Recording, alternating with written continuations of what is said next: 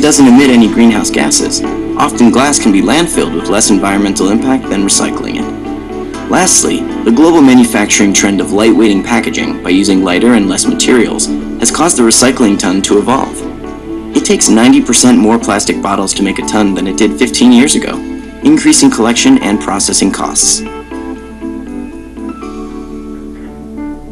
Today, household recycling collections are contaminated with unrecyclable items that can't be processed. A recent survey found that 68.3 million Americans will place an item into a recycling container even if they aren't sure it's recyclable. What impact does this have? Unrecyclable materials increase sorting time, damage recycling equipment, and decrease the value of commodities. Collections are further contaminated by materials that haven't been properly cleaned before being recycled. However, the popularity of recycling continues to grow.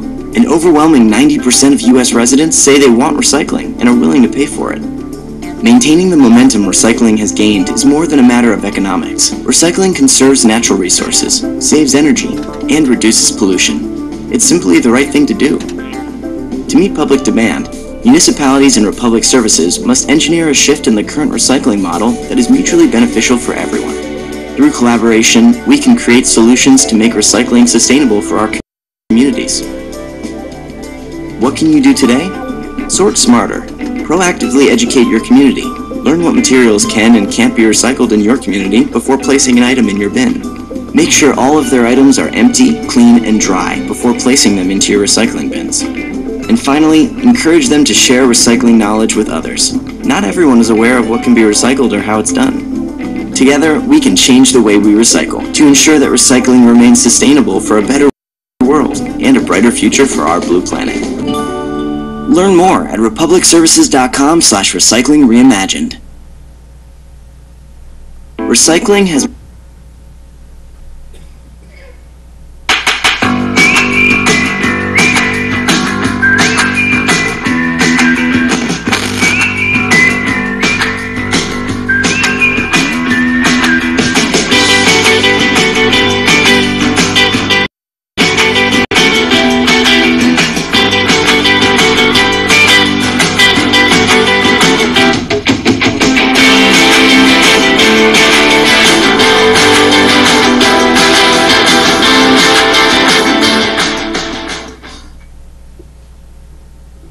Okay, so really our message is to clean up recycling.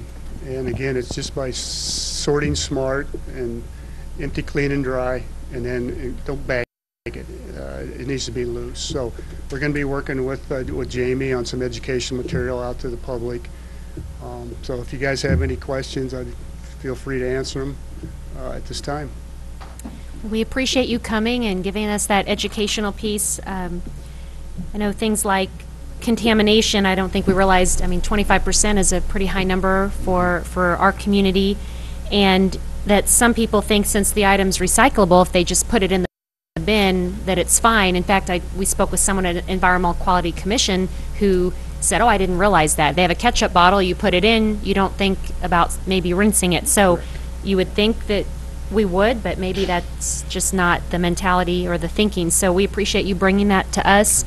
And the timing is also good because with the bins that we had in different places around the community, the drop-off bins going away recently, realizing that that's a nationwide trend and it's not just something that's a Jefferson City issue of not having those bins, and that kind of the reasons behind that, which you're able to explain.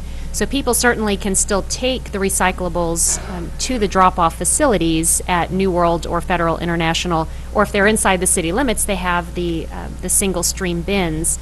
But the key is using that sort smarter thinking of empty, clean, and dry. So we appreciate that, and maybe thinking before they even get something, kind of pre-cycling necessarily, where if you get a sack as you're out shopping, do you really need that sack in the first place? Maybe bring a reusable bag so you're not even having to worry about that where it ends up. But kind of thinking through the item before you even buy it, and then where it ends up in the end, and the whole cycle of what that is to our city and to our environment, and seeing the measures that other cities and communities are taking, such as not having straws or not using bags or having bag fees or those kind of things. You mentioned not using bags. Did you mean plastic bags is what you meant? They always, the Walmart bags, the grocery store bags, those are not recyclable. Inside So- the bin? Right. Okay. Well, they're not recyclable at all. So you don't need to put your recyclables in them and then put that in a bin. So no Sure. bags. And some grocery stores collect those, have collection Correct, points, yeah, but maybe correct. thinking twice before we even take those. And are there other questions of council members on this item? Well, keep us posted as the as new initiatives happen and what we can do, and maybe how our recycling rate hopefully is getting better. The contamination rate, we want that to go down. Certainly doesn't help anyone if we make the effort to recycle and then have a contaminated load. So appreciate you all being here tonight. And why don't I, yes, Just Jamie. real quick, sorry, Monty. Here in the next few months, you're going to see from Planning and Protective Services, we'll be updating our our website to include, you know, these educational videos that we showed tonight, along with doing some more like Facebook or media outreach to get this recycling information out there to the public, and along with other educational materials. So you'll be seeing a lot more information coming out from us soon. Okay. Any other questions? All right, let me get a picture of you all so I can at least post it and remind everybody, empty, clean, dry, right? Okay, smile. Okay, thank you very much, and we will do our part and challenge those in our wards to do the same. Thank you. Thank you. All right, item 5, we have a public hearing. And item A, creation of the School Street Local District. Mrs. Donaldson. An ordinance of the City of Jefferson, Missouri establishing a local historic district to be named the School Street Local Historic District and adoption of associated building design requirements. All right, Mr. Barron. Thank you, Madam Mayor. This bill would establish a local historic district for the School Street area and adopt building design guidelines for the area. Chapter 8 of the City Code authorizes the creation of local historic districts. Start over, lose all the money that's been invested, and the time and the energy and the study that Jenny and these people have been doing is not coming from just Jenny. She may have her race, but she's working with people of all races. There's all people of all races living in that area that are telling their story. They're interviewing people from all areas from that area. And so I have to speak the truth here and let everybody know what is really going on. Because I know, because I'm working with them, and I'm working with a lot of other organizations throughout this group, and I can't let this go without sharing the information. And other people are going to come and speak, people that live in these areas, you know. And like I said, it disheartens me to see a divide of people that I care about. And I care about that church. I was a member of that church for 20-some years. But the bottom line is the church is not at risk. And there's ways of working with the church and including the church's history in other areas, because it's going to be in that area. And just like Second Christian Church, that history will be included all along that area as we can build together and work together. And we can do that. And we're doing it. The people are doing it and working with organizations that are willing to work with us. Thank you. Any further questions? All right. Thank you. Thank you. All right. And if anybody would like to come speak, and welcome.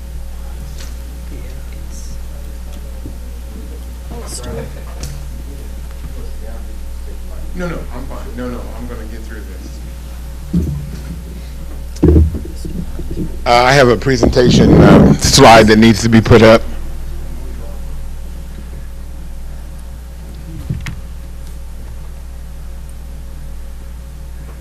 Okay, my name is Glover Brown. I'm the Executive Director of the Historic Foot and Lafayette Street District. It's just kind of amazing to me to hear all this rhetoric tonight. We also met with Ms. Smith and her husband over a year and a half ago, talking about this area. We too wanted to be included in the conversations with this area, and we were excluded. One of the things that, if you know anything about me, I think all of you have received a copy of a document that I wrote called the Bold New Plan. And I think some of you were at the dedication on Lafayette Street of the memorial plaque that we had installed to not let the memory of Lafayette Street and the Foot District ever be forgotten.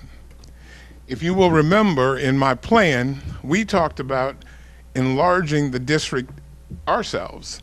We were going to do it from Jackson to Clark Avenue, from McCarty to Franklin Street, which was where Lafayette Street originally ended before they built the high school. The slide that you see on the screen now was our attempt to present to the neighborhood a economic development package. This was brought to the forefront because we looked at the history of Lafayette Street and the commercial district that was destroyed. And so my brother and I, being the executive directors of the organization, we decided that as part of our plan, we were going to put back an economic development package for the neighborhood, the area, and the city as a whole. I heard Mrs. Smith talk about that if these homes were lost, you were going to lose property taxes. Well, I think if you look at this structure here, this is going to bring a lot of tax dollars into the city also. And we tried to pick out a structure that was not demonstratively just horrible to the community. We felt we wanted to do something that gives a sense like a bank. It looks solid, it's going to be there for a while, and it's not futuristic. It's something that would enhance the community that we're going to put it in. Now, I have met with an economic development team out of St. Louis, and they were sorry that they couldn't be here tonight, but they did give me the instructions to say that we are still in talks with potential developers to provide this facade here to that area. We have spoken to two of the previous presidents of Lincoln University. They have endorsed this project, stating that they felt that this would be an economic development package that would benefit the university through providing jobs to its students, providing housing, providing shopping, all within walking distance of the campus. Now, again, we met with Mr. and Mrs. Smith.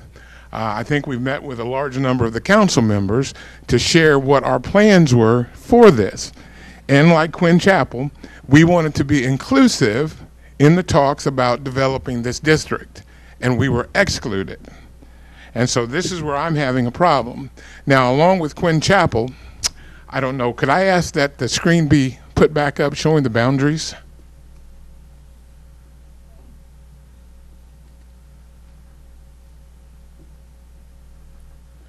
If you look at the map there, at the very top is McCarty Street, and you see where they, where they did the indentation to include those homes there on the right side of Lafayette Street. Well, now, if they wanted to talk about the historic significance of the area, if they would have continued east on McCarty Street 3 more houses, they would have picked up a house from a very noted civil rights activist that was in the turn of the century, and it was a Reverend, I believe it was Sloan, don't quote me on that, but he was very prominent in the black community and to do the civil rights activities back in the early 1900s and the late 1800s. Now, again, like Quinn Chapel, that wasn't included in their historic district. Now, if you go back to the testimony that was given, all of these homes are in the floodplain. Yes, they're looking to try to save their investments because of the 50% rule. But I agree with Reverend Gould that I think that this should either be put on the informal calendar or just stopped altogether and let them come back and start over and be more inclusive of what the real purpose of the historic district should be. We at the Friends of Lafayette Street, we're not opposed to the historic district by any stretch of the imagination. We would like for them to go back, rethink it, and then include everybody that should be included in that thought process. So that's it for me. Any questions? Councilman Prather? If you were to be included in with this structure, would you be able to build, I guess, would you be able to build the same structure if it was a historic district? From what I understand from conversations with the potential developers, when you have a historic district, it's like an onion. You're adding more layers to the development process. Now, I just read articles in the paper about this new development that the city is wanting to plan at the MSP area. You know, it takes a considerable amount of time and effort to plan these things. Right now, as I said, we spoke to Mr. and Mrs. Smith about 1.5 years ago, and we shared with them this plan, and knowing that we had to go through these processes. So, like Reverend Gould said, we've met with the mayor, we've met with Mr. and Mrs. Smith and Reverend Gould, and we've tried to come to some kind of an understanding where that we could all make this a happy medium. Now, I think a historic district, when you look at it, you have historic buildings, and then you have historic history. Now, the historic buildings of what was really the heart of the black community is gone and can never be brought back. So what I'm saying is that as part of the executive director of the Friends of Lafayette Street, it has always been my intention to bring an economic development package back to that community. Now, myself, my family, my brother, we have nothing, we have not a penny invested, not a penny to gain. We are bringing this back to the community as part of what we feel was what should have been done in the 60s. And so what we're doing now is we're offering this to the community. And I think if you look at any area, and I think the trend now is for the neighborhood plans, I think Mr. and Mrs. Smith should be delighted that they have a facade like this where they can walk to the corner and go have dinner, or where they can go shop and buy a gallon of milk, whatever they need. And so we're not trying to impede upon the historic nature that they want to put there. But like Reverend Gould said, let's just call a spade a spade. Let's don't look at this facade of we're trying to save the historic nature of the community. These people are trying to save their investment dollars. So if we really could ask for the council, we feel that it either should be put on the informal calendar and let some more time go by to where all the sides can have conversation, or kill it right off the bat and let them go back and start over. So that's where I'm at. Further questions? Councilwoman Ward? Hi, Mr. Brown. How are you? Are you a current landowner or property owner in this proposed district? No, I am not. Okay, so it won't affect you at this point. It won't affect me, but it will affect the memories of what my mother and father gave their lives up for in trying to have something, as I've said in a previous news article. As a result of urban renewal, we not only lost our legacy, our livelihood, we lost our homes. And so this area, School Street area, is the last vestige of property that can be developed by what was then, I guess you would say, descendants of the original black community. So how many of those historic structures there on Lafayette would you have to tear down in order to build new development there? Well, 408, which is owned by the city, and we think that that would resolve one of the issues that the city has about what to do with 408. And so the other one is the building on the corner, which is now an apartment building. And we've already had some preliminary discussions with the owners of that building, and they have agreed to continue discussions about us purchasing that building for our project. And then the building immediately to the west, we've talked to the owners there. So we're only looking at the 408 property and two buildings, one on the corner and then the one immediately adjacent to that. That's it. So 3 historic structures that contribute to a historic neighborhood. I'm sorry, I didn't hear that. So it would be 3 historic structures that contribute to an already intact historic neighborhood. Well, I think if you look at their application, the 2 buildings that we're looking at that are not owned by the city were not included as historic buildings in their application. The one on the corner of Lafayette and McCarty. which is that historic duplex. I believe it's on there. I think they have 6 apartments there. Yeah, I think it has 2 front doors or, yeah. Okay.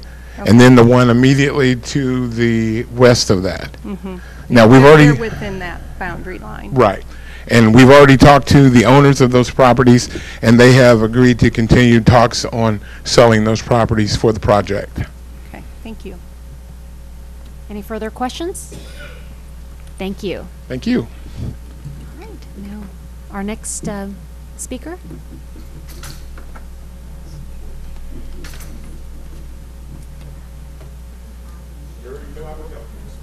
Next, let's see, we just did opposition. So we just did opposition, so our next speaker, our next speaker in support? I forgot to clarify that. In support, we're trying to alternate. Okay, that's fine, come on up.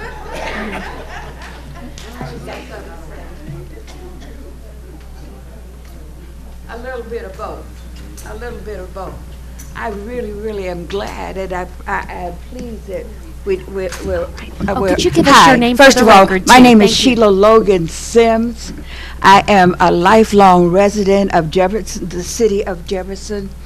I watched them tear down my grandma Logan's house and put her up on Jackson Street. I watched them tear down my dad's shoe shop, and all in the name of urban renewal, that all of this was supposed to have been put back together. I watched them move Quinn Chapel from here to there to wherever they wanted it to be. See, I remember when Quinn Chapel was there, they had tent meetings. Yeah, lifelong resident of Jefferson City. I watched Quinn Chapel build their church there. I watched them do the renovation.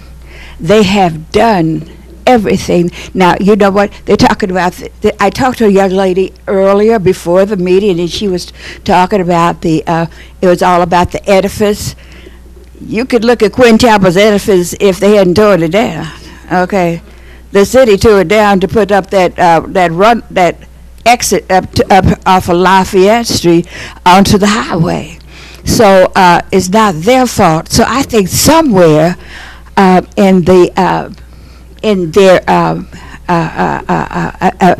thing that they're presenting, that there needs to be an addendum, okay, an addendum to include Quinn Chapel, and that says it's not their fault that they had to move. That we could have looked at the historical value of their edifice if it hadn't been torn down for the improvement of the city of Jefferson. So I think we just need to take a breath. Okay, just like I didn't know if I'm for or against. I just had something to say. Just say something. You know, I think it take a deep breath, ladies and gentlemen, and breathe. You know, breathing is fundamental. Okay, breathing is fundamental. Understand that there's a reason why Quinn Chapel, they keep talking about the edifice business of it. You know, addendum, we are including them because we took their church, the edifice. We took the edifice, but you cannot take the church of the people, okay? And the people have remained the same. They have moved according to the improvement of the city of Jefferson. That's not their fault. Do not punish them for that. Nobody needs to have a spanking tonight, okay? We don't need to spank anybody, okay? Just understand that somewhere there needs to be an addendum that says, yes, we are going to include them because their edifice was torn down for the improvement of the city of Jefferson, and allow them to be included in that. Allow them to do that. And that's you know, I just want everybody, you know, to be on the same page. And sometimes, like I said, it takes a deep breath. Everybody breathe. Let it out. good things in, bad stuff out. Okay, breathe. You know, and be careful about the I, me, my thing going on. Okay, watch out, I, me, my. Okay, because I, me, my will get you in trouble every time. All I'm saying, I don't know what everybody else to say because I'm just standing here by myself, but all I'm saying is that allow Quinn Chapel addendum. They make addendums all the time. How many addendums do we have to the Constitution? Hello? A bunch. A bunch, because somebody changed their mind and somebody said, oops, we forgot that. Oops. We have a oops. Hi, Madam President, we have a oops. Madam, I made you, Terry, I just made you the president. Oh my goodness. Thank you.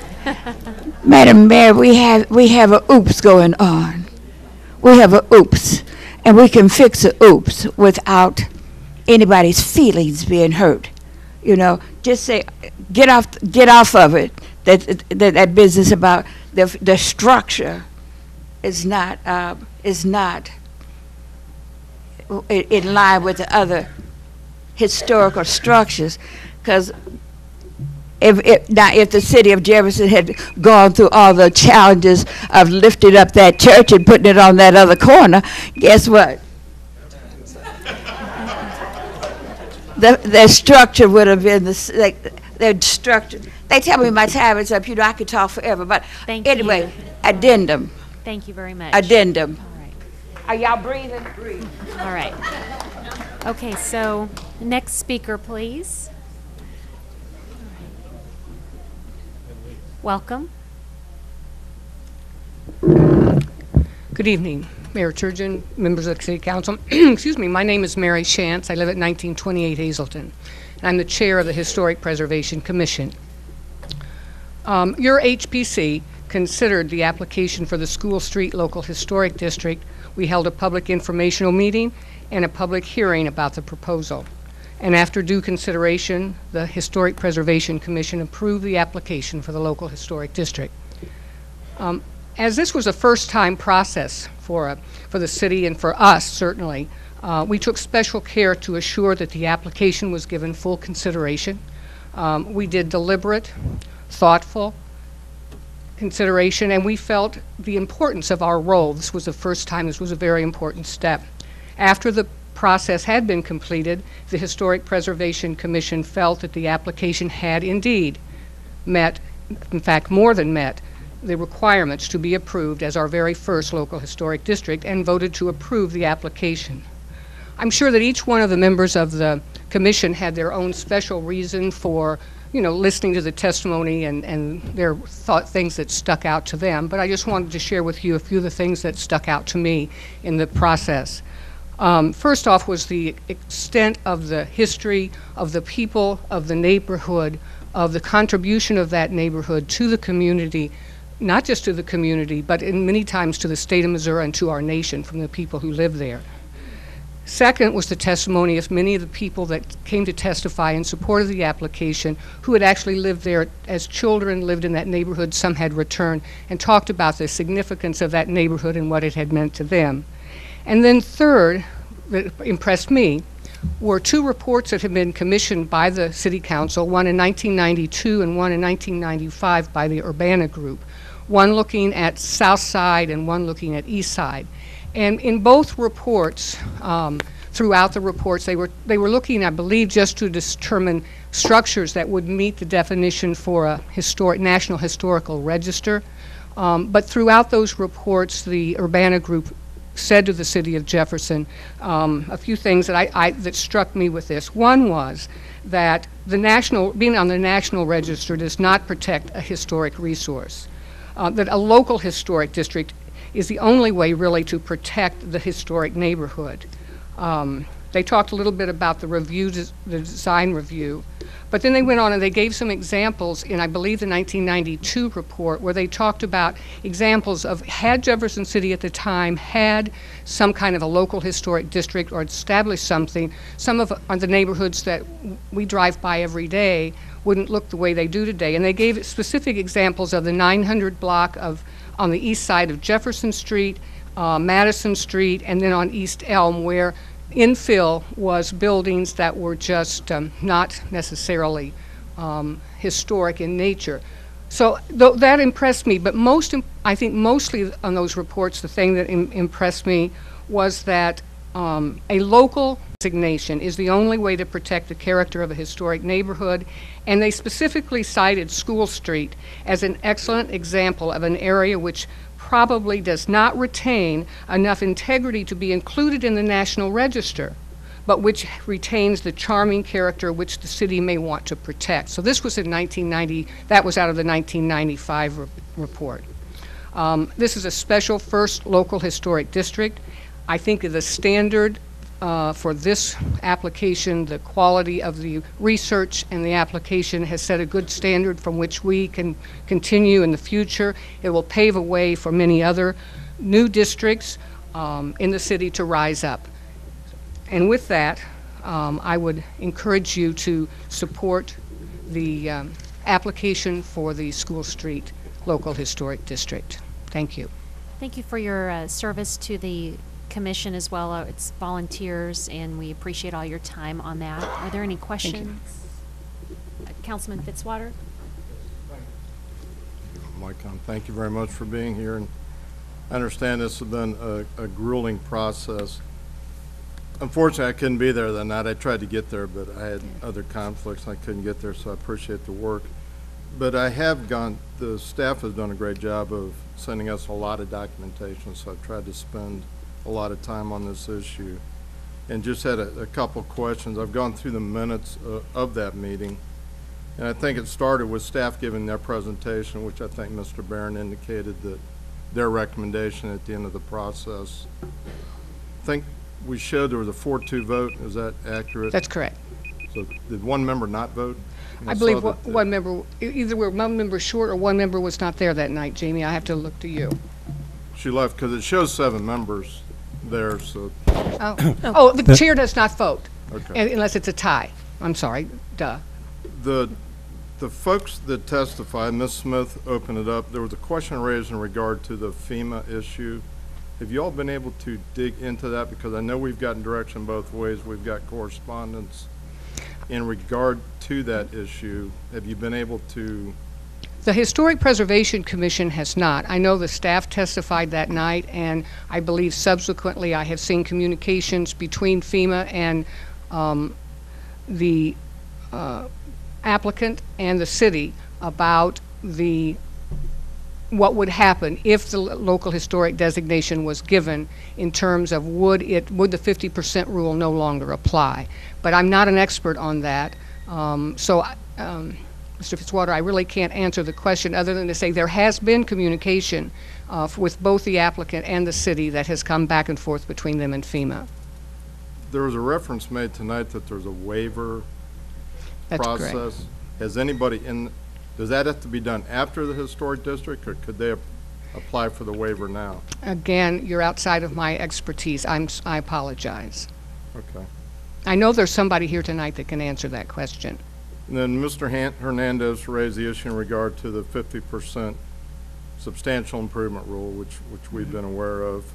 Ms. Beadham, who's kind of led some of the discussions and talked about, and Mr. Hernandez and Ms. Beadham talked about the fact that there are not a lot of owner-occupied properties in that area. Mm-hmm. I think he quoted 80%, she quoted 20. 80% were not, so it'd be 20% were owner-occupied, 25% was what Ms. Beadham said. Did that raise any comment from the It did not. Historic? To my recollection, we heard those statistics, but it did not raise any particular alarm or concern. And then Dr. Gould was there. This meeting was on May the 1st, and the comment that they reflected in the minutes was she had requested the matter be put on hold so that more people could weigh into the matter to see what was feasible for the area. Was that taken into consideration as part of the? Well, certainly the commission could have, I suppose, done that, but there was a motion made and seconded that the district be approved, and the motion passed. So my point is, the request she made tonight was made on May the 1st, and now we're at council 2 months later addressing basically the same request. Right. And I have to be honest with you, I don't know for certain, but I'm not certain that it is within the Historic Preservation Commission's purview to make a determination like that. I think that would be something that would be more for the city council unless the applicant withdrew their application. Again, I'm not an attorney, but it just seems like our role was to look at the historic aspect of this application, and did it meet the criteria? I believe there are 10 or 11 criteria that have to be met, and because the Historic Preservation Commission are people that have expertise and knowledge on historic issues, and so they were kind of, I think the Historic Preservation Commission gets that job to determine, is there a historic value in what's before us? Just like on demolitions, when we make a decision on can an applicant for a demolition of a home over 100 years, we look at the historic nature, make a determination. And so I think that what we were looking at was the criteria met that the applicant was asked to meet? And in the opinion of the majority of the members, it was. But, so you don't have a mechanism, I mean, we have informal calendar, I realize you don't have as structured a mechanism. Right. And then it also quotes, as Mr. Brown indicated, he had asked for the same thing, to delay the decision until more folks could be brought into the decision-making process. So again, now a couple months later, we're hearing the same request from Mr. Brown. And then it quotes some other folks who were both for and against. And then getting back to the staff recommendation,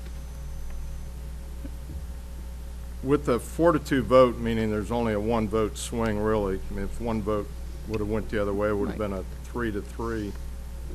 That did not raise any concern with the commission, with all the testimony, with the staff recommendation, that maybe a delay would be it did not come up. When the application, when the vote was taken and it was approved, we moved on. I think that, you always wish that the decisions were unanimous. I mean, that's a perfect world. It wasn't. But no, there was not. We didn't like come back and say, well, maybe we should rethink this, or maybe we should, because the vote was 4-2. On demolition applications, we will have not unanimous decisions sometimes. Usually those are, sometimes it's good to have folks on the opposite side. That's true. As Mary indicated, I appreciate it. I'm not trying to grill you. I'm just trying to get to the bottom, because there's obviously a big difference of opinion on how folks think we ought to proceed, and I just want to make sure that we have the information. So thank you. I understand. Thank you. Thank you. Any further questions? Councilman Ward? I'd like to have our city councilor kind of respond to some of those questions. I know that the Historic Preservation Commission on another topic, was it 408 came to you guys? That was their desire to delay it. And they were instructed by the counselor that they could not do that by their bylaws and their ordinance. So with something like this, would that have been, I think it was just their take that they do have to vote on issues that do come to them when they do.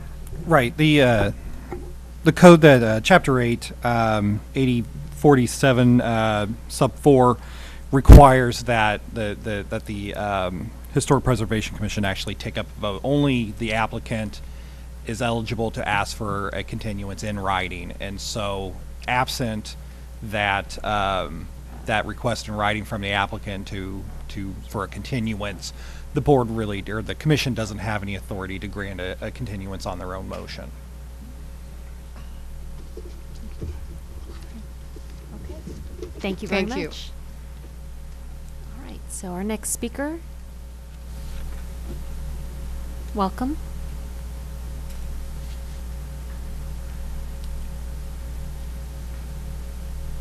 Good evening. My name's Perry Douglas, and I'm a member of that little church on the foot. I first came to Jefferson City in 1947.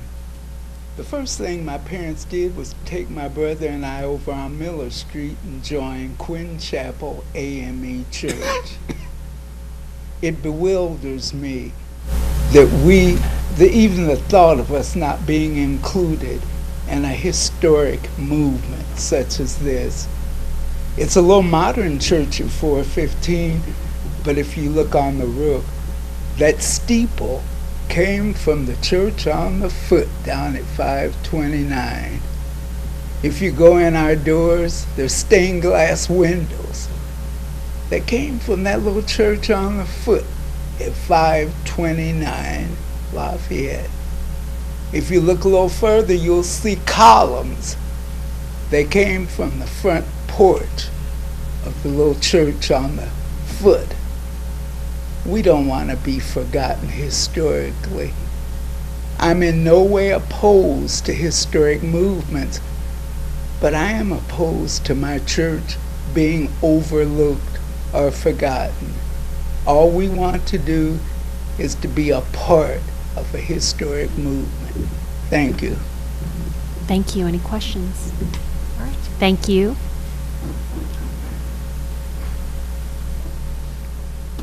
Welcome. Thank you. I'm happy to be here. My name is Jocelyn King, 901 Rolling Court, Jefferson City, Missouri. Hello to all of you. This is getting to be emotional here. My family has been a part of this community since 1970. Both of my parents at Lincoln University a long time. I went to Jeff City High School. I left for a long time and came back. Quinn Chapel's always been here. When I first came to town, I was asked if that was where I'm going to church. Unfortunately, I said no, only because I'm a part of a different denomination, but I've heard so many wonderful things about Quinn Chapel over the years. When I first saw the notice of the Planning and Zoning Commission, and I was at that meeting last month, why did I go? It was talking about making everything green space.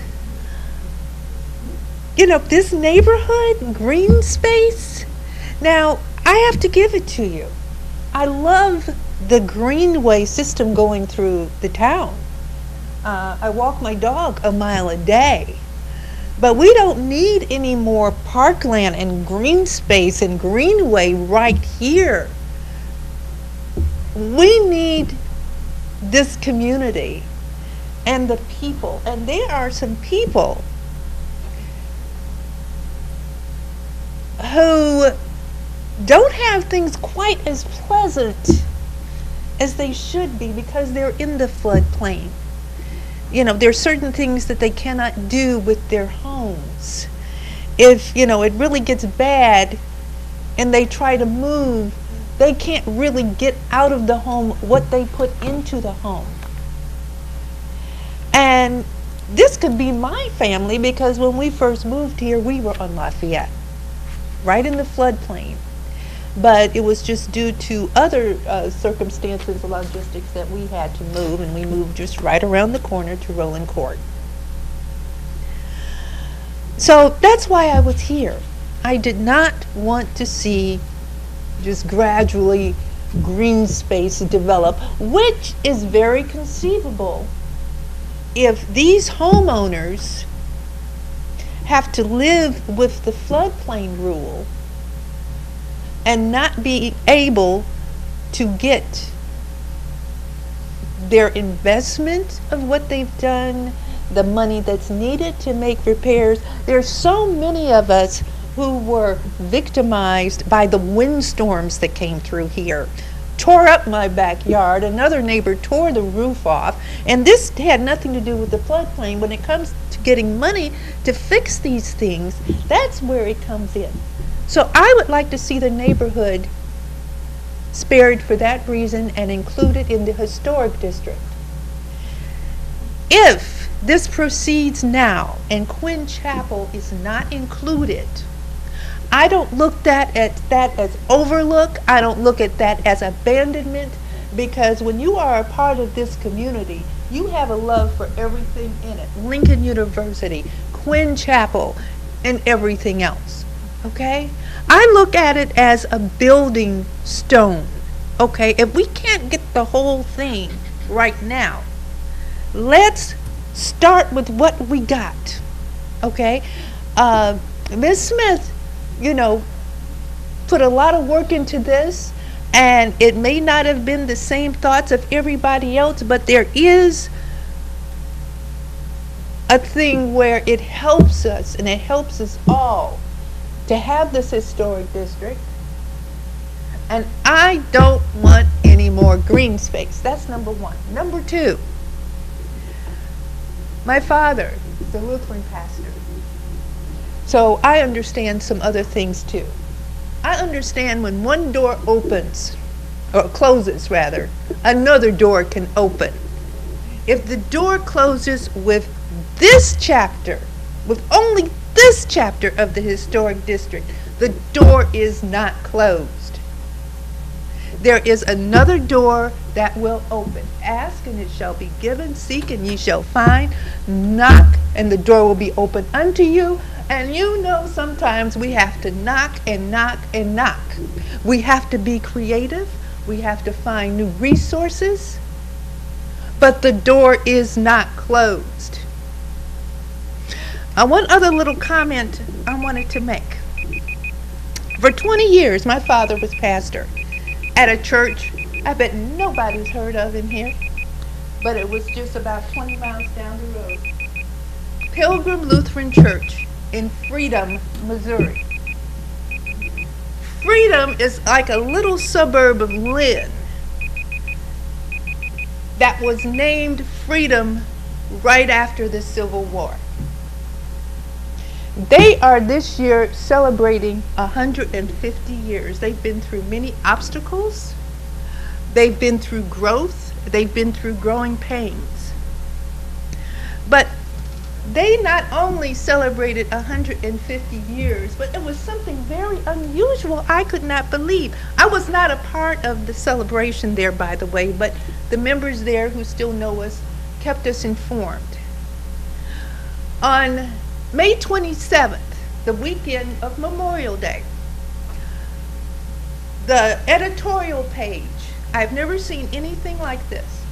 It was a big color cartoon picture of the church. Pilgrim Lutheran Church celebrates 150 years. Who has ever seen that? Okay? And it told a bit about its history. I bring this out because that church has never been a part of a historic district per se, but it is still historical.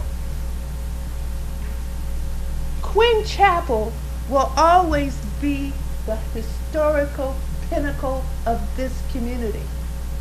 I can appreciate a lot of buildings built after the Civil War, and I have a greater appreciation for those built during and before the Civil War and survived. And I'm just talk about that because, that's just something close to my heart. And Quinn is part of this community. So Quinn is a part of our love, everybody in this room. But if this is approved, this historical district as it is, to help some of our brothers and sisters in this community, to help their living, and in my estimation, keep away the green space. Okay? Thank you very much. I don't want to cut anyone off, but I know we've gone beyond, well beyond, so I want to make sure we keep it moving. And I so thank you for your time. Thank you. And our next speaker, please. Thank you. And if council has any questions, I'll let you all just raise your hand or speak up if you do. Thank you. Welcome. Good evening, Mayor and City Council. My name is Sherilyn Woodruff, and I don't want to be redundant, but I do want to say that I am a lifelong member of Jefferson City. I have been in the community 74 years. I am one of the 2 parishioners that have been at all 3 locations. I had to move, as we've heard over and over tonight, from Miller Street. I was 12 when we moved to 529 Lafayette. and we would still be there had it not been for the relocation to our new facility. All I want to say tonight is that we are not opposed to this School Street Historical District, but we would like our heritage, our legacy to be included in this district. We want to continue to be recognized for the work that we have done in the community, the spiritual work we've done, the just to be included. We're not opposed to the district that has been approved, not approved, but proposed. But please, just give us some consideration and just take time to look at our perspective, please. Thank you.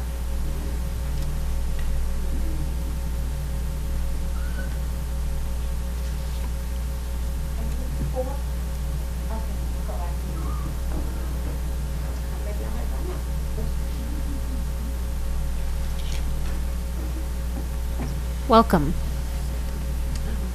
Madam Mayor and the City Council. My name is Tammy Beshen, and I live at 728 Deer Creek Road in Jefferson City. I am also the president of the Historic City of Jefferson. I sent by email a letter, which each of you should have received, including the mayor, about the thoughts from Historic City of Jefferson. And so you should have those in your possession, but I would like to just reiterate a section of that that I wrote to you. The Historic City of Jefferson supports the creation of this local historic district, and in particular, I ask that you consider the following. Those who own property in this area want this designation, including the design guidelines, and that is shown because 75% of these owners, including the mayor on behalf of 408 Lafayette Street with the city, signed the petitions for such. Secondly, the written and verbal comments submitted by the public for the Historic Preservation Commission in May and the Planning and Zoning Commission meeting in June, and what I've heard tonight, overwhelmingly support this designation. The question may be the boundaries, but the support for a district like this, for this district in particular, is there from the public. The city holds certified local government, or CLG status, which was created to help communities save the irreplaceable historic character of places, a certification that requires local government to demonstrate their commitment to historic preservation in order to be eligible for certain funding along with other benefits. And fourth, the city staff had already been directed to revise the local historic district criteria to make the process easier for applications and the acceptance of applications. So to go through this process has been very tedious and very draining and very eating up a lot of resources to even get to this point with the current regulations that are in place with the city code right now. So with those considerations, I would ask that you vote in favor of Bill 2018-021 tonight. Thank you. Thank you. Any questions? All right. Thank you. Welcome. Good evening. I won't be long. My name is Lori Sims, and I am another lifelong member of Quinn Chapel, and I am on the Board of Trustees for the building, for the church. My parents moved here in 1958, and while I was born here, I never experienced the business district on Lafayette that you've heard other people talk about, because by the time I was old enough to know what was going on, it was gone. There were hotels, there were grocery stores. I don't know where Mr. Perry went and Miss Sherry. They could tell you all of the things that were in that very vibrant, striving district. It's all gone. It was supposed to come back after urban renewal. That was the agreement the city made, and the only business that is still there is Carolyn Johnson's barber and beauty shop, because her father threatened to sue the city if they didn't give it back.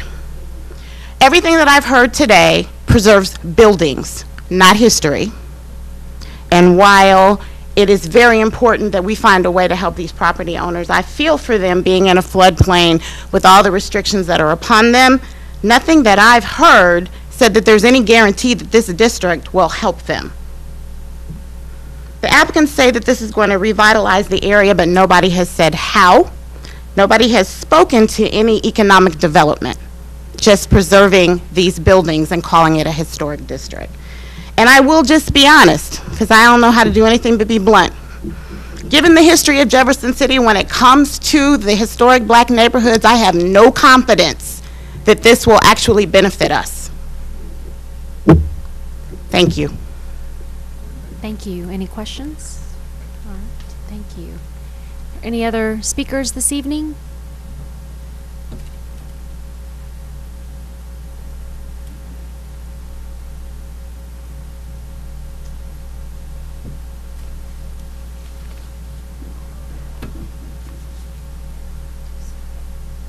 Welcome. Madam Mayor and Council. I've been in every public hearing we've had here, and I've heard all of the comments all along. And I've been in, as Mr. Brown says, conversations with him for some time. And we met at least on one occasion at Quinn Chapel. And it's apparent that we're not all going to agree with what was discussed in those meetings, but the first time I heard the word inclusion was at the P&Z meeting last month. I did hear that people were being excluded, and I was at a meeting at Quinn Chapel with the mayor and Mr. Sanders, and we primarily talked about the economic development plan. And there were two developers there from Ferguson that were brought in to talk about that. And that has been the focus of all the discussions in the past. It hasn't been about, please include us. So I just want to say that's my recollection. And some of you were there, at least at that meeting. And if you attended the 3 meetings that were held in this building, you didn't hear the word inclusion. You heard, stop it, let's think it over. I've got a plan I want to present to the city. That's what we heard up until the last meeting at P&Z. So does Jefferson City want a local historic district? That you're going to decide that tonight. The opponents of the historic district don't really want this district. And failure to approve this district will, in my opinion, seriously damage any chances for a future historic district in this city. I did a quick survey and called around today. I excluded Kansas City and St. Louis, but Springfield has 3 local historic districts like the one that's being proposed here. Cape Girardeau has 1. Poplar Bluff has 1. And Columbia has 5 such districts to protect historic buildings. If you really can't, if you would prefer to have a plaque down there next to the tennis courts versus buildings that actually would be maintained and keep the integrity of a neighborhood that once existed, then maybe a plaque's all we're going to get out of this down the road. But that's not what I want. The school street request meets all requirements set out in the city ordinances, sections 844 to 846, to form a local historic district. And if you exclude the 5 properties owned by government, 90% of the property owners signed the petition. The HPC approved the historic district, as you heard, and approved the design guidelines. Planning and zoning was invited to completely review the process again last month. And they took a neutral stance because they didn't sound like they really wanted to make a decision on it. So There's been a lot of opposition at every step of the way in this process, even before we began to gather signatures. But a local historic district has many benefits, and this is about property and it's about preservation. But most of the School Street properties are in the floodplain, and it's hard to maintain and preserve such properties in America. So I invite you to read your own city forms, number 200 and 204, which explain how the federal, state, and city governments impose rules on private property owners in floodplains. In paragraph 1, it clearly states the rules are a hidden cost that actually reduces the value of the structures. And no owner in this district bought any of these properties knowing any of that at all before they bought the property. And in form number 200, it clearly states this information is actually mostly learned after the fact by a property owner after they buy the property. One commissioner at the P&Z meeting said he felt the applicants were trying to circumvent federal FEMA rules, but that's not really true. In 2008, there's a 2008 FEMA publication entitled Floodplain Management Requirements that Provide Relief for Historic Structures. It sets out the rules. It's not vague. And in your packet on May 29th, the city administrator sent a letter to the State Historic District Preservation Officer requesting clarification on this point. Can a certified local government, such as Jefferson City, allow relief as described in the 2008 FEMA publication I just cited? So we've talked with city, state, and FEMA officials since the P&Z meeting. No one rule will fit all of these properties. I hope to work, if you approve this, I hope to work on a couple of test cases, but it's not a one-size-fits-all. And one approach described in the FEMA rule is that a property owner will apply for a variance. He will go to your floodplain manager and he will say, I want to do this, and he will also go to the HPC and show his plans. Two separate processes. So if we approve a School Street Local Historic District, it's a good first step, and additional districts could be built off of that. So I hope we can get this done. Thank you. Any questions? Okay. Thank you.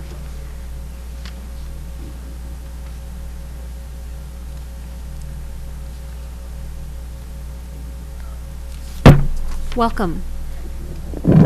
Good evening. My name is Arthur Brown. Live at 714 Clark Avenue. So those are things I think we can look at, because I think it's evident after going through this one that there may be things that could be made better for the future. So I would look to city staff to give us some guidance on what those things could be. Looking at dollars, and we knew that we had that looming over us, and so we knew that we had to act. If we didn't have that, we wouldn't have had to have the vote and have the 5-5 and have the mayor act to break that tie. So we've had other things that make this unique. But the fact that it's unique, I think, can also make it better in the long run, but it also makes it harder as we're moving through this. There's not a clear path, there's not a clear vision, but I think the clearest vision is I don't hear anyone saying they want to see green space. So out of the 5-5 vote to demolish that particular property, it went to Historic Preservation Commission. We knew that that allowed a 60-day extension. We knew that this would get it out in the media, it would get it out to the public. Maybe somebody would want to buy that property. It's not necessarily for sale. It was for sale.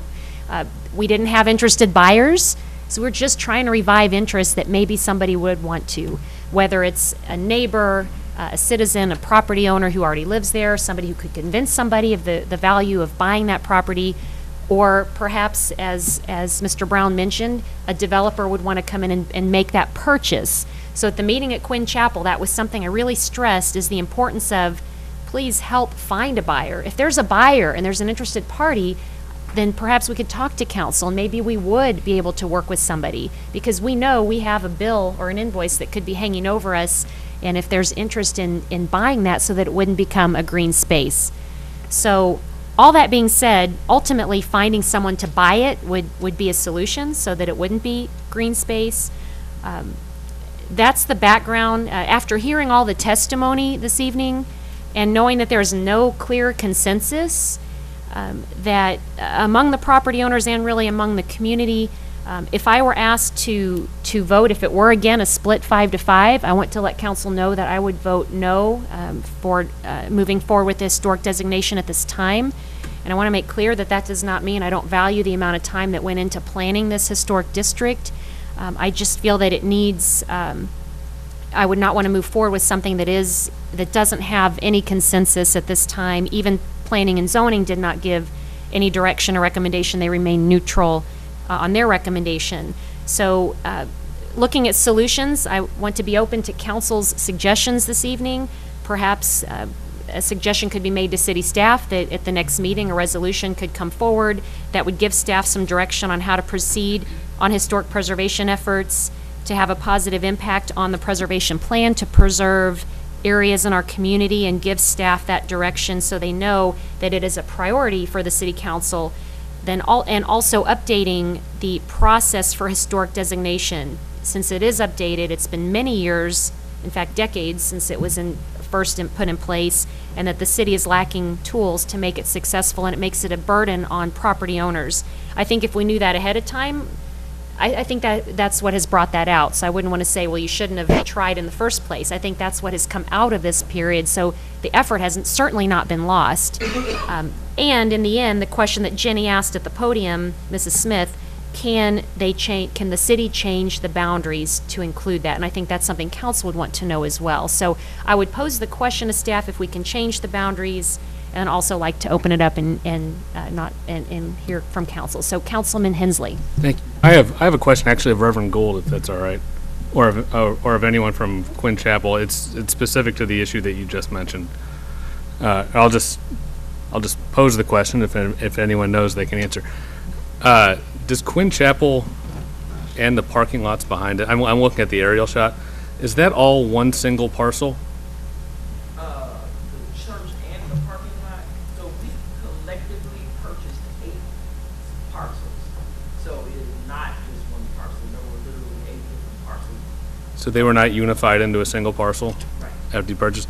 Does the building itself sit on one single parcel? There were 4 on the front. There were 4 homes there on the front side of Lafayette, and 4 homes on the middle side, and then there were so part of the parking lot was vacant land.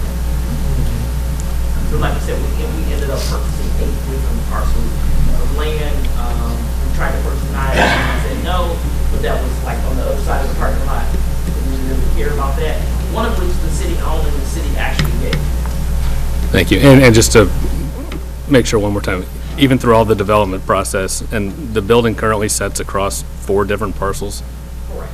Okay. Well, yeah, the building specifically sits across 4, actually technically the building probably sits across 5, because there was a building there on the corner of Miller and Lafayette as well. Probably 701. I can probably put it up in the notes. Yeah. So the building actually sits across 5 pieces of property. Thank you. Great. Thank you very much. Councilman Fitzwater. Well, I guess if we could get a response from council on your question in regard to can they amend the application, or does it start over? I know Mr. Melman responded when I raised a question in regard to could they delay it, could the commission delay it that night, and the answer was no.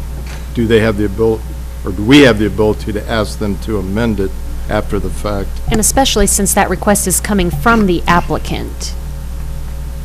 So what would be that answer, Mr. Molman? Which one shall I address first? But either one. Okay. Procedurally, the rules that govern these types of applications in front of the Historic Preservation Commission appear to also govern the City Council. And so I would say the same thing, that the applicant has a right to a continuance, but the City Council does not have the authority to grant a continuance on its own motion. And I'm trying to keep up here as we go along. So if I've said something different to you previously, I apologize. However, in our charter, the charter includes provisions that bills may be placed on the informal calendar. Charter authority trumps city code, and so the city council, the bill sponsor's ability to place something on the informal calendar is unfettered, even in light of this rule contained in the code. So the bill sponsor can still place it on the informal calendar. As far as amending the district, I have previously, and I continue to take a position that once the application is received by the city, that the application can't be amended, particularly by the city council. You're saying cannot? Cannot be amended. Okay, thank you. The city council, the city code sets this up to be a property owner driven application initiated by property owners, and does not give the city council or the city authority to start this process. And so therefore the city council corollarily should not be able to have the ability to amend the application itself. And so that's why I take this position. I will say this is the procedures are really poorly set forth in the local historic district ordinance. It's really a disservice to the applicants and to the city under the rules that we're working on. And so this is not a direct answer out of the city code, but it's an interpretation that I have to make based on what I believe the city code is trying to do. So what does city code directly say? City code says 75% of the property owners in a proposed district have to sign on to a petition to establish a historic district. Is there any wording there about amending? There is no wording about amending. So if there's not, then what prohibits it? So once again, this is a hole in the code, and so I'm forced to make an interpretation. My interpretation is that when someone signs a petition that is circulated by a petitioner, they are approving what is contained within that petition at the time that they signed it. And so if a property is added that is a property that was not in front of a applicant as part of the proposed district when they sign the application, and you cannot make an assumption that the person would have signed that application with if that property was included. Now, it could be reasonable to infer that, but legally you can't make that inference. Well, that makes an assumption on a property owner signatory that they would have signed it had it included that additional property. Okay, and I know we have two hands. I saw Prather before and then Hensley, so why don't we do that? So if we amended to add them pending their approval for the application, their percentage, would that work? Well, it addresses one part of the problem. It doesn't address the second part of the problem. The other 22 property owners who signed the petition in a particular shape, and that's what I was trying to get at. You cannot make the assumption that those property owners would have signed that petition had the shape been different. And if they did sign a petition to change it? Then we would be. So basically what you're saying is if we did something like that, approved it pending both Quinn Chapel's approval and the other owners signing the petition to amend, it would be okay. There's no authority in the code for that, but it passes the test. It passes the kind of fundamental fairness test. So yeah, I think the city council could do that. Thank you. Councilman Hensley and then Fitzwater. Thank you. The signing of the petition, does that go beyond simply agreeing to have your discrete parcel included in the district? Or does it also grant some power over the final shape of the district? I mean, does my signing that also give me permission to attempt to exclude other people from being within the district who would like to be? Don't my property rights stop at the boundaries of my property? Correct. The idea is that this is a collective application, and you can only judge the application on the application that was in front of the voter or the signer at the time he signed it. That's kind of the central idea, and if that could be used to exclude other people, I guess that's a way you can frame it. But the way I'm forcing myself to look at it is that you're asking a property owner to answer a question. Do you want to be part of this historic district that looks like this? And when they sign it, they say yes. And that question did not include, can we add some additional property as well? Isn't the central question, I'm sorry to jump in, isn't the central question though for each property owner whether they consent to having their property encumbered by the rules that go along with being a historic district? I think it's a central question. I don't know if it's the only question. Okay, thank you. Councilman Fitzwater? My question relates to Councilman Prather's. If we cannot infer that a property owner added, we'd have to go back and ask everyone's opinion. Can we also not infer that the Historic Preservation Commission would approve that application being changed? Since it was a 4-2 vote, I mean, it's going to look much different to the two that voted against it and maybe to one other person. That's a great question. Ultimately, the city council's the ultimate decision maker, and the historic preservation is essentially a recommending body, and so I think ultimately the city council's decision on this would be the final decision, that you wouldn't have to refer it back to the HPC to take action.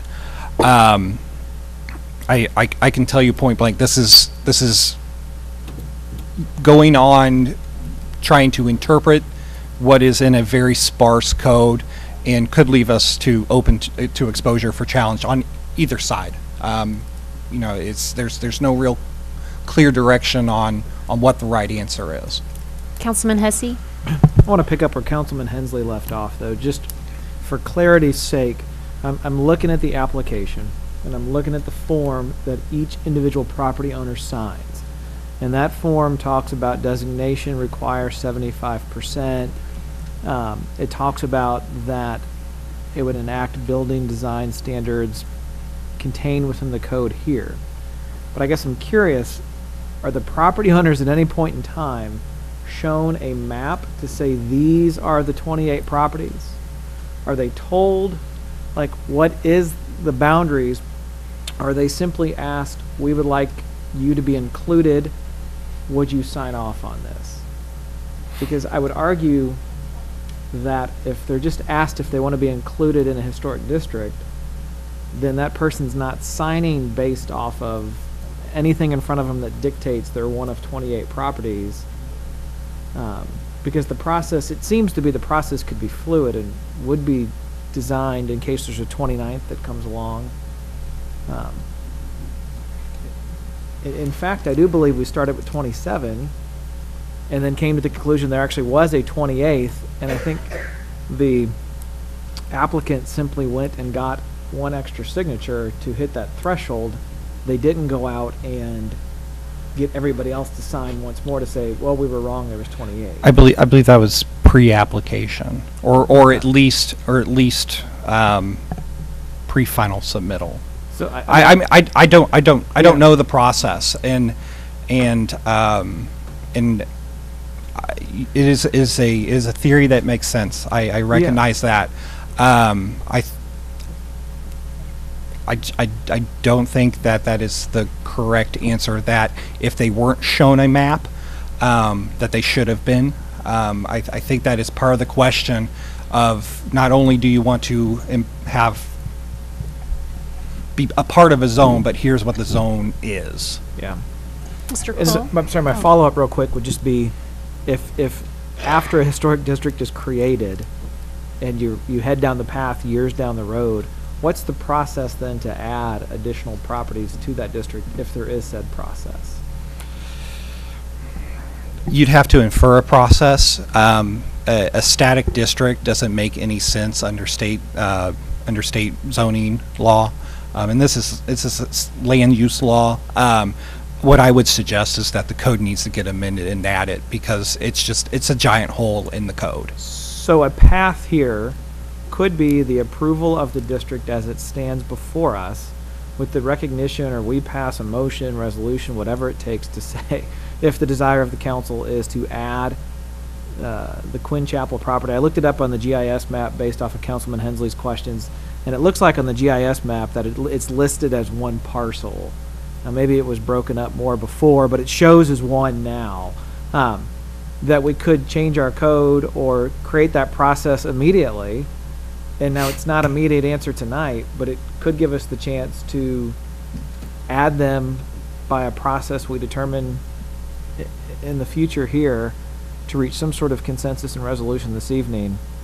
Would that be something you think is plausible, or are we playing with fire? No, I think that'd be fine. I think that'd be well within the city council's ability to control. All right, thank you. Mr. Cole? I was just going to say, the public hearing, though, does specify the number of lots and has the actual district identified. All the public notices for the various public hearings and announcements. That's correct. Councilman Graham, did you have your hand up? I guess my question is for Ms. Smith. Going back to the original application, did that application have a drawing of a map, or how was that application set up? Councilman Graham, I should probably have Mrs. Smith come to the speaker, and I probably should have done that with Mrs. Gould earlier too, Okay. because could you come to the mic? So we're talking about the original application and how it was sent out to the property owners. How was that sent out? Was it sent out as a drawing of a map, or was it just saying that these properties to this street? How was the application set up? Prior to beginning the process, we had a neighborhood meeting, and we had maps, and we showed the residents the maps. And when we developed all the parts of the application and began collecting signatures, we emailed to those applicants that we had emailed addresses for, which were most of the residents, or most of the property owners, the map that was emailed. And when we went to get signatures personally, because every one of those had to be notarized, and most of them are individual signature pages, we gave them a copy of the design guidelines. We did not show them a copy of the map, but I think they were all aware of the boundaries, but not I don't think anybody asked specifics. They had seen the maps, but I didn't show them a copy of them every time they got a signature. Mr. Kroll? I was just going to say, I'm looking at the application and page 70. I just lost it. Page 70 looks like it has a school district historic map that outlines in blue what appear to be what we've been talking about. So unless I'm not understanding that correctly, it looks like there was a map area designated. Yes, there was, but Okay. I think the bigger question is what you're looking at. That application was submitted after we had collected all the signatures. So I had to have that in, Okay. when they signed the application. And they didn't always have I did not put a physical map in front of them. It was kind of understood what the boundaries were. But the bigger thing was the design guidelines that were spelled out, because that's the bigger question for the property owners. So you're saying, Mr. Molman, that a yes vote would, oh, and I apologize, is anything else for Kathy? Or Jenny, oh my gosh, sorry. Oh, I'm sorry, yes, Mr. Hensley, Councilman Hensley. Good evening. Thank you. This is to follow up on something I think you said during your closing rebuttal a little while ago, that if we could find a way to get Quinn Chapel's property into this, that you would not object to that. Not at all. Just to follow up on that, if we had to delay briefly for a number of weeks to figure out the correct language to make that happen and to get it done, would that be a problem for you? No. Thank you. Thank you, Jenny. Thank you, Mrs. Smith. So if, Councilman Graham? So would that delay be on the informal calendar, or how would that be delayed? I suppose so, yeah. Through the informal calendar? Okay. Councilman Fitzwater. Sorry. Got to follow up. I'm not picking on our council, but with the comments you made in regard to the changing the size of this, and with the city being a landowner in that district, well, one, I'm trying to get an update on where 408 stands right now, so that's kind of the first part of the question. Second part, if we become the disgruntled landowner because of some significant negative consequence to the city, does that pose any problems for us until we get these kind of things ironed out? So I guess first part is, what's the current status? I mean, I know we got turned down on the demolition. You know, what's the current status, and what's the impact if we become the disgruntled landowner at some point, if things are changed from what we got back? I have to refer to Mr. Sanders on this current status of 408. I guess I'm sorry if I'm being dense, but I disgruntled by whom? Well, if we go ahead and approve an expanded district that, as you indicated, I mean, it could come back from the commission and we disagree with them and change the size of it and say, you know, thanks for your work. I'm guessing if they were to come back with a 2 for, 4 against, we wouldn't even be in this discussion, so we probably wouldn't have overruled them. But if we go ahead and it sets up and then someone on council raises the issue later because there's a significant consequence on that property, do we have legal ground to stand on by changing it mid-process without kind of doing the due diligence that has been suggested? It would certainly cause an opportunity for the appearance of risk, and just to kind of expand on your question, if I may, you may ask yourself, why is the city attorney being so timid here? And I recognize that I am, but in the area of land use law, particularly as it relates to procedures, if you get the procedures wrong, more often than not, the courts will invalidate your actions.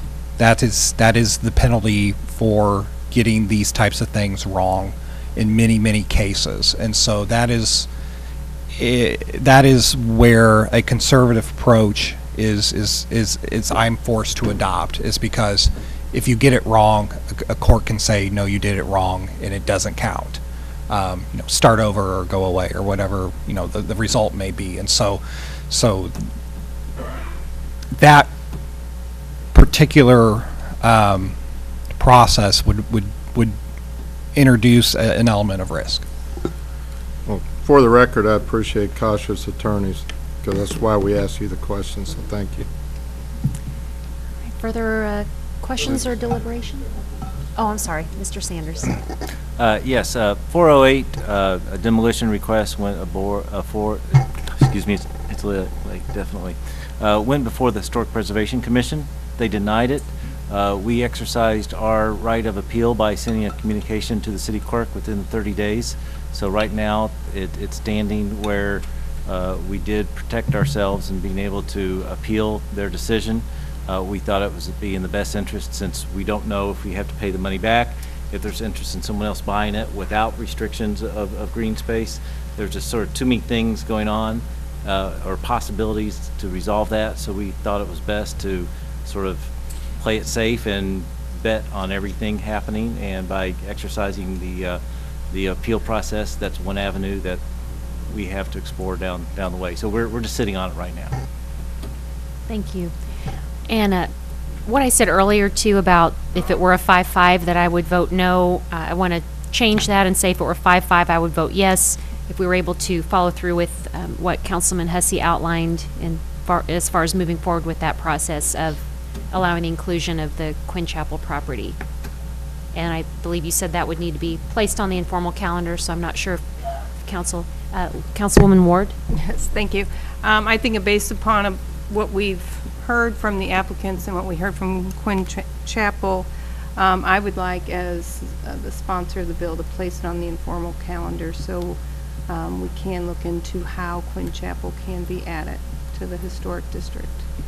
Okay, so there's been, the bill has been placed on the informal calendar by the sponsor, and Councilman Prather? I just want to question, I have a question regarding who will be responsible for following up with the interested parties.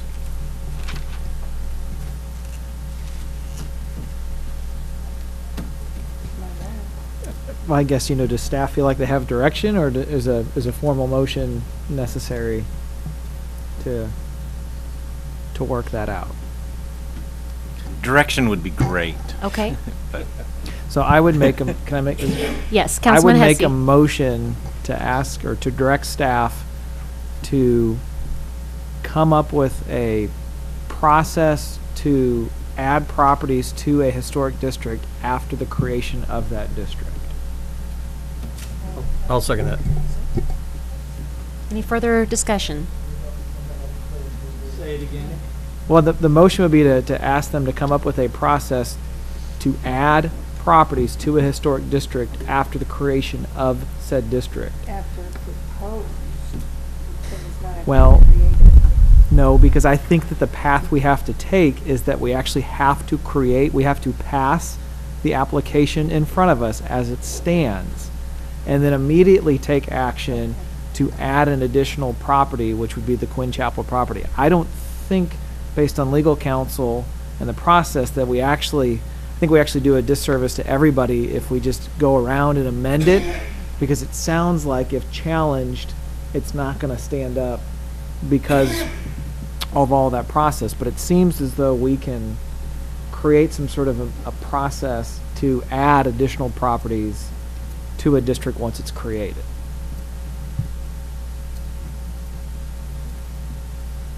Still doesn't agree. Councilwoman Wiseman? Can we actually do that at this point, or do we need to recreate all of the for that to fit in? And do we have enough time to do that while this is on the impromptu calendar?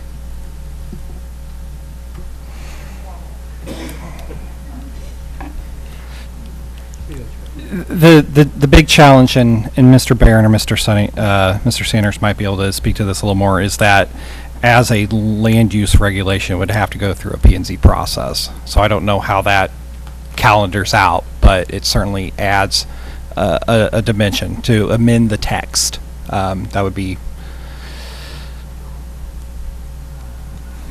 Councilman Hussey. And I guess I would add that in an ideal world, they line up where they can all happen, but this gets the ball rolling, and it delays the passage of this to make sure that we work in good faith on that process.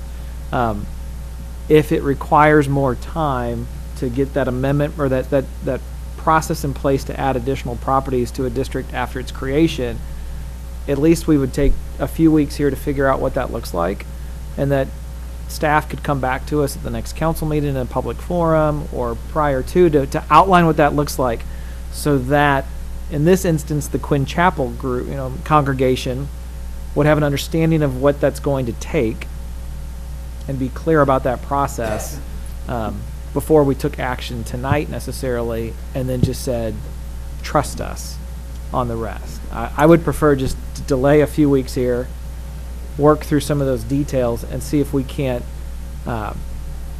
prove the good faith side on our part as a city council on this effort. Point of parliamentary order. The motion to, has the motion to put on informal been acted on? I don't think we need a motion, correct? Can't the sponsor As a sponsor, just place it on the informal? could the sponsor have alternatively said table into an indefinite period of time, which have the effect of not having the clock tick out? I consulted Robert rules, which are adopted in the city code. Robert's rules indicates that a motion to postpone indefinitely effectively kills the bill. Follow up, but then you can specify the time for which the bill is recalled. Yes, you can postpone, and you can postpone to a time certain, which is a similar but and that time certain could be that time to which other actions have occurred. I think, yeah, I don't think it would have to be necessarily a date certain, but upon the happening of other events. Very good. And I believe we had a motion, but we just needed some clarification. And just a comment, I believe our informal will probably allow us, it's 3 meetings, I believe. Because it's going to be at least 4 weeks, you know, how the days run. Our first meeting's not till the 6th of next month, so that would probably allow us to get to P&Z, I would think. No? May I please retract my motion? Actually, there's a motion on the floor, and the maker of the motion wishes to withdraw that. No, I will, the second. I would. My understanding would be that there's no need for a retraction tonight. If in 3 weeks' time at our next meeting, we have clarity about that specific date, and maybe it's October 1st before we're going to get everything done on this additional process. You could pull it off the floor then, and then turn around and make your motion to postpone to that specified date at that point in time. But I think the informal takes care of us for this evening from where I sit.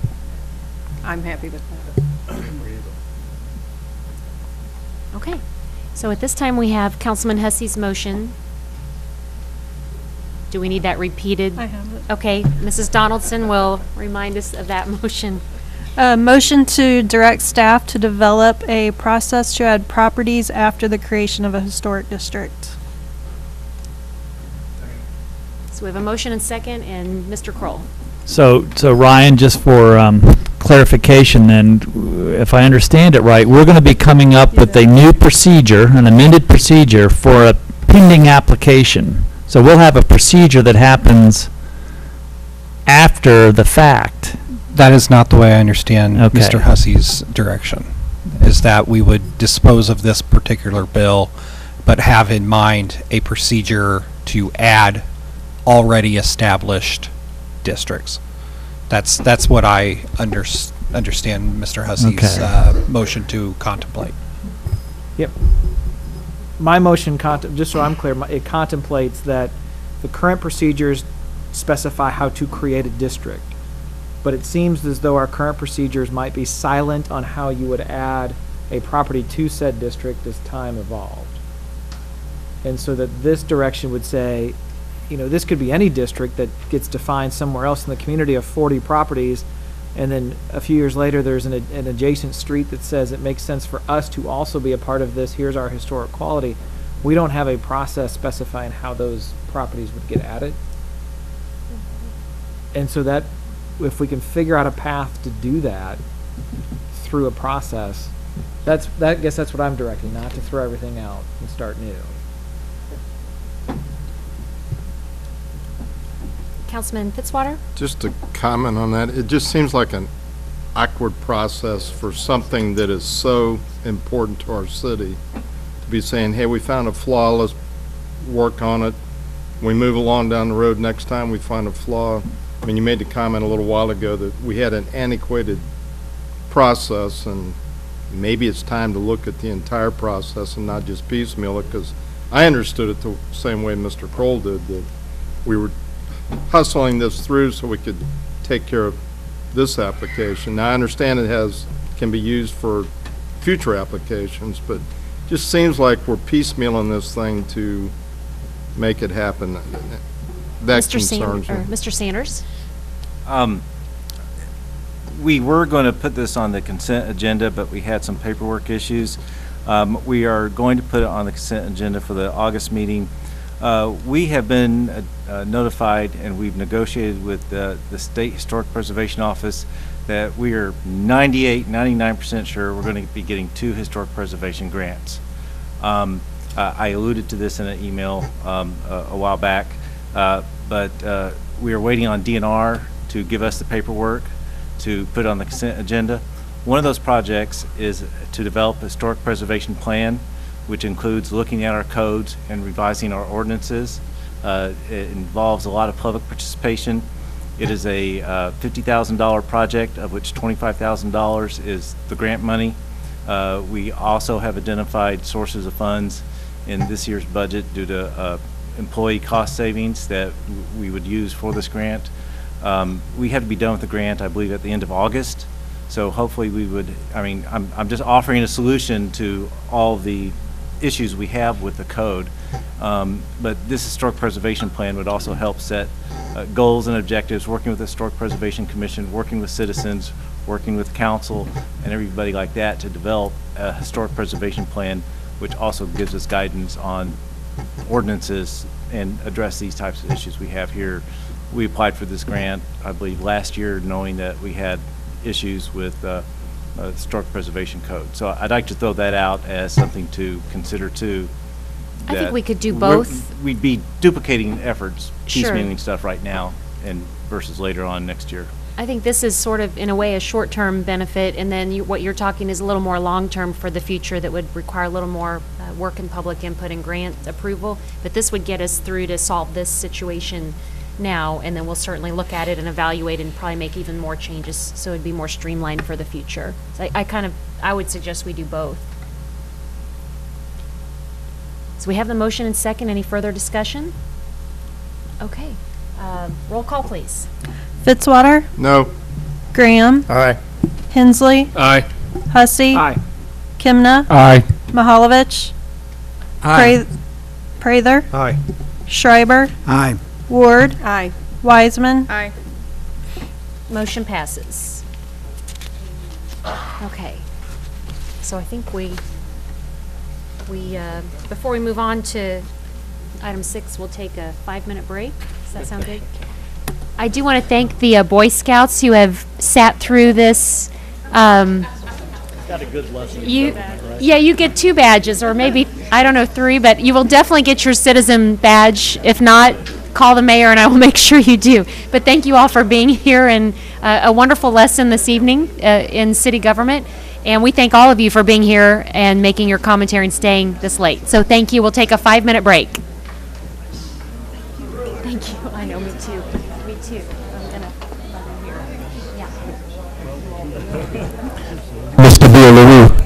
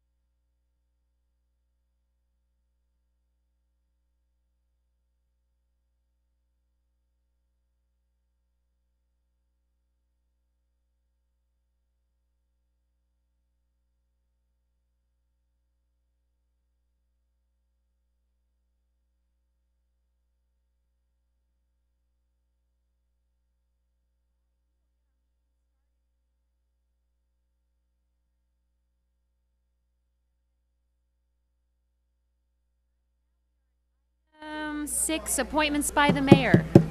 Where's my gavel? Call to order. Okay, item 6, appointments by the mayor. We have Cultural Arts Commission. Emily Fretwell, is there a motion to approve? So moved. Second. Any further discussion? All in favor say aye. Aye. Congratulations, Emily. Item 7, presentations from staff, consultants, and invited guests. There are none. Item 8, announcements by the mayor.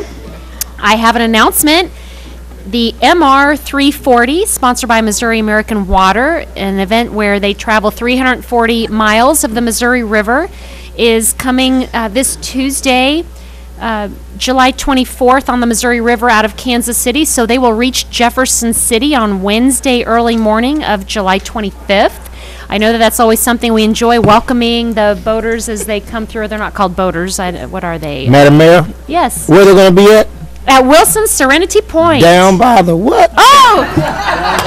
Carlos! Oh! Carlos! Down by the river! Down by the river in Jeff City, Mo. All right, Carlos. That's where they're going to be at. Good one. Wow. All right, Carlos, we'll see you there. All right.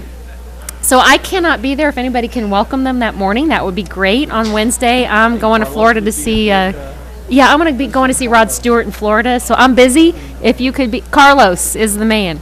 Carlos is going to welcome them down by the river, along with Ken Hussey. And I know that Councilman Mahalovich is very involved in the river, so I'll expect you to be there as well. So that is Wednesday, the 25th in the morning. Whenever we have a time, usually if we get closer, as they get closer, but I think it's the morning, Steve can let us know.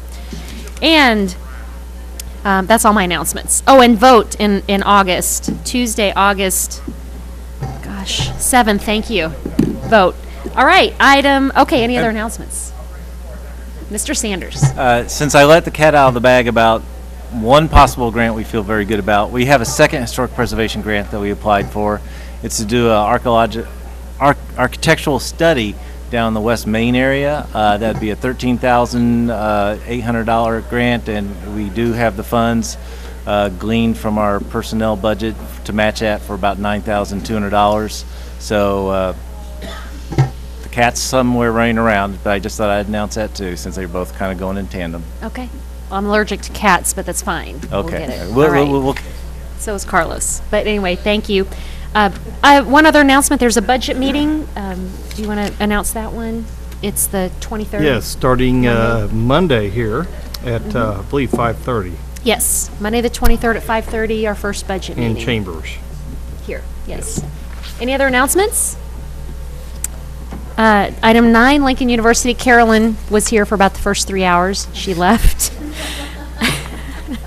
Anything from Lincoln? Any announcements at the moment? Item 10, presentations from the gallery. Nobody's signed up. Item 11, consent agenda. Is there a motion to approve? Second. Any further discussion? All in favor say aye. Aye. All right, motion passes. Item 12, bills introduced, 2018-26. An ordinance authorizing the mayor and city clerk to execute a grant agreement between the City of Jefferson and the Missouri Highways and Transportation Commission for assistance with operating expenses for the air traffic control tower at the Jefferson City Memorial Airport for the period of November 1, 2017 through October 31, 2018. Mr. Morash? Thank you. This grant is through MoDOT, would cover up to 50% of our costs for the contract tower. And that's usually personnel and utilities. Happy to answer any questions. No questions? All right. Item 27. An ordinance of the City of Jefferson, Missouri amending the fares charged by the transit system to include a single-day pass. Mr. Morash? This grew out of the trial program we conducted with LU for a universal ride pass, and to complete it, to make it ongoing with Lincoln as well as any other interested parties, we'd need to modify the code. And you have to answer any questions. Any questions? All right, thank you. Bills pending. We took up item A, so item B, number 22. An ordinance of the City of Jefferson, Missouri accepting and approving the final subdivision plat of Turtle Creek Subdivision, Section 2, a subdivision of the City of Jefferson, Missouri. Mr. Sanders. Oh, I'm sorry. Yes. It is closely associated with the next bill as well. Okay. So You're doing both then? You wanna Yes, do both? Okay, so at the we'll same read time. number 23 as well. An ordinance amending section 19-401, Streets and Highways, Schedule J, Parking Prohibited, subparagraph A of the Code of the City of Jefferson, Missouri pertaining to portions of Ronan Court and Ryder Court located in Turtle Creek subdivision. Mr. Barron? Thank you, Madam Mayor. This bill would approve the final subdivision plat for Turtle Creek Section 2, Bill number 22, and then Bill number 23 would approve the parking plan associated with that. Up on the screen is a location map with the property highlighted. So Section 1 of this subdivision was approved back in 2016 and consisted of 39 lots. There's the developed portion right there, so the air photo does not show that being developed out, but there has since been a number of homes built there. In fact, the subdivision is just about built out. So the developer is proceeding with Section 2 and the final phase of the subdivision on the area highlighted on the screen. It would consist of 41 lots, and the Planning and Zoning Commission recommended approval of this plat at their June 14th meeting on a vote of 8-0. And then the parking plan associated with the plat is shown up on the screen with the sides of the street highlighted in green where parking would be permitted, and so the bill would prohibit parking on the opposite side of those streets. Be happy to answer any questions. Any questions? All right, we'll do roll call on 22. Graham? Aye. Hensley? Aye. Hussey? Aye. Kimna? Aye. Mahalovich? Aye. Prather? Aye. Schreiber? Aye. Ward? Aye. Wiseman? Aye. Fitzwater? Aye. Bill passes. Now we will have roll call on 23. Hensley? Hussey? Aye. Kimna? Aye. Mahalovich? Aye. Prather? Aye. Schreiber? Aye. Ward? Aye. Wiseman? Aye. Fitzwater? Aye. Graham? Aye. Bill passes. 24. An ordinance of the City of Jefferson, Missouri authorizing the mayor and city clerk to execute an agreement with Syntec and Associates for heating, air conditioning, and refrigeration maintenance services. Mr. Morash? Clerk indicated it's a maintenance contract with Syntec. It was bid out and based on past usage, and as you can see, the award is recommended for Syntec. Any questions? I just Councilman have Hussey? a 20-part question. No, I'm kidding. Bring it on. I move to adjourn. Roll call, please. Hussey? Aye. Kimna? Aye. Mahalovich? Aye. Prather? Aye. Schreiber? Aye. Ward? Aye. Wiseman? Aye. Fitzwater? Aye. Graham? Aye. Hensley? Aye. Bill passes. Nothing on the informal, no resolutions, no presentations, no discussion. Is there discussion? Item 18, any new business? We have item A, Charter Review Advisory Committee Extension. Mr. Molman. Thank you. Early last week, I distributed to the City Council a staff report which sets forth some of the recommended changes that the Charter Review Advisory Committee is going to forward or has forwarded to the City Council. As part of that staff review, I informed the Council that the Charter Review Advisory Committee has asked for a 60-day extension to continue to look at just Section 6.2 of the Charter relating to parks. I am forwarding that request on to the City Council here. The resolution that established the Charter Review Advisory Committee provides that extensions may be provided by motion. So do we have a motion for that extension request? Any further discussion? Do we need roll call? Probably. No. All in favor say aye. Aye. Any opposed? So motion passes for their extension. Item 19, any unfinished business? Item 20, motion to adjourn. All in favor say aye. All right, good night, everybody. Good night.